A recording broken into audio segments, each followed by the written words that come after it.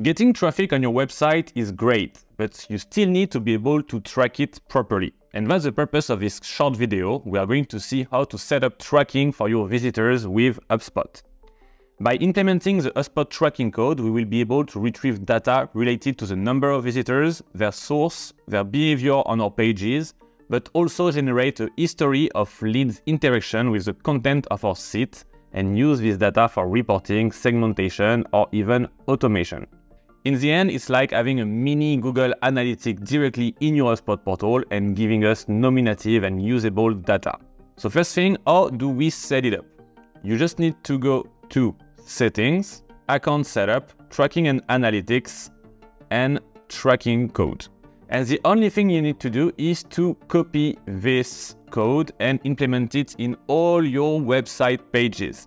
If you don't know how to do so, you can directly email it to your web developer. Note that if you use the HubSpot CMS to manage your website, the tracking code is directly integrated. You don't need to do anything. And now all we have to do is refine this tracking with advanced options. Just a quick break to inform you that this video is part of a free training focusing on how to set up your HubSpot portal in the most efficient way possible. This free training will be divided into 7 big modules, each addressing a specific key point of your HubSpot portal. And each module consists into several videos that will go deeper into a specific functionality or feature of your HubSpot portal.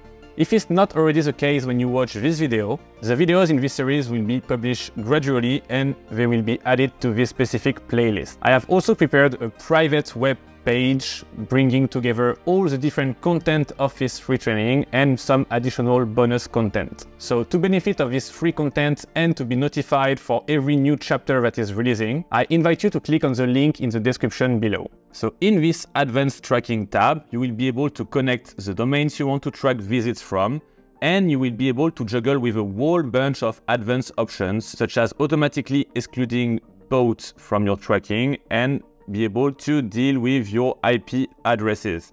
Basically, HubSpot will allow you to exclude specific IP addresses to make sure they are not took into account when you do your traffic reporting. Because a lot of people, especially in the marketing team, might go a lot on your website, like to check if this page is good or to modify this specific part of the website, and it will count as a visit or as a session every time.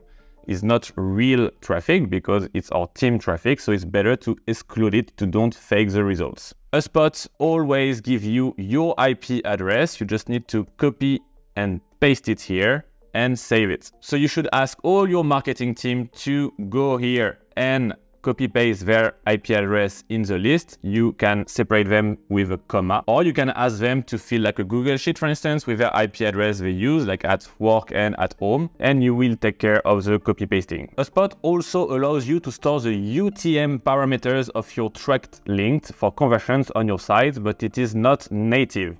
You will have to implement it in your forms, and that's what we are going to see in the next video. I hope you enjoy this video. If it's the case, don't forget to put a thumbs up, to subscribe to this channel, and to save this playlist to make sure you don't miss any new chapter of this free training. And don't forget the link in the description below that gives you this free access to all the content of this free training, plus more additional content on how to set up your HubSpot portal in the most efficient way possible. For those who are discovering me through this video, I'm Grégoire, HubSpot expert for more than 7 years now, and I will see you very soon for more HubSpot tips.